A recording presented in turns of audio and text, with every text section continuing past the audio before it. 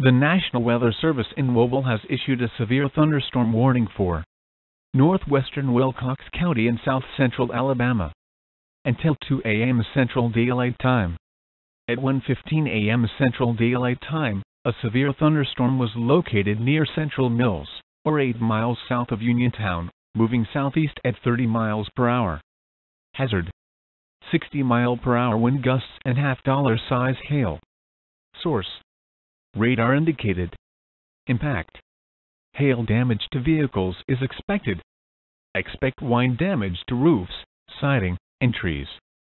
This severe thunderstorm will remain over mainly rural areas of northwestern Wilcox County.